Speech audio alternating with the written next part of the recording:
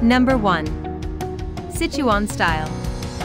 In the East Bay, Sichuan style sets the standard for classic, tongue-numbingly spicy Sichuan fare. Standard orders include the fragrant, chili-topped fish fillet soup, the wok charred cabbage, and the water-boiled fish, which comes swimming in a pool of spicy bright red sauce. Number 2. Saul's Restaurant and Delicatessen. During the pandemic, Saul's established itself as even more of community staple than ever, serving updated Jewish deli classics, think pastrami sandwiches, latkes, and matzo ball soup, for takeout and, when it was allowed, out on an expansive parklet. Number 3. Fava.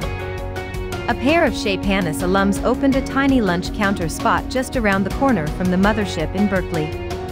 Yes, the aesthetic is there, but so is the flavor. There's nowhere to sit, really, so this is best eaten as a picnic in a Berkeley park. Number 4. The Cheese Board Pizza.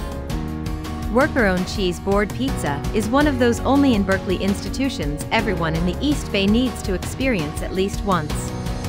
There's only one pizza option each day, and it's always vegetarian. Number 5. Chez Panisse. Open for more than 50 years, Chez Panisse is the progenitor of the whole dang California cuisine movement, and remains the Bay Area's most prominent avatar of unfussy, local, hyper-seasonal cooking. Number 6. Funky Elephant. This new generation Thai restaurant from former hawker fare chef Supasit Putaki has become a neighborhood comfort food staple in the Gilman Street corridor, serving up excellent pad Thai and, trust us, some of the tastiest fried Brussels sprouts in town. Number 7. Lulu. The weekday menu spans bowls crowned with jammy eggs, salads, and sandwiches, while weekends mean diners can crowd over vibrant mezzi platters loaded with dips, pickled vegetables, and fresh-cut fruit. Number 8. Bardavelle Café.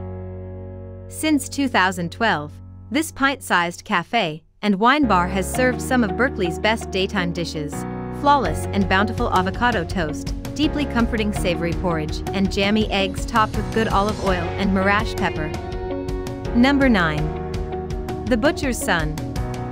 The Butcher's Son has built up a huge following for its lineup of meaty sandwiches, takes on everything from a classic all-American cheesesteak to a Reuben to chicken parm, all made with faux meat products developed and produced in-house. Number 10. Ippoku. One of the most stylish, intimate Japanese restaurants in the Bay Area, Ippoku has not only reopened for indoor dining, but also begun taking reservations by phone. The Japanese beer and sake list is one of the best around. Hope you like this video. For more videos, please subscribe to our channel.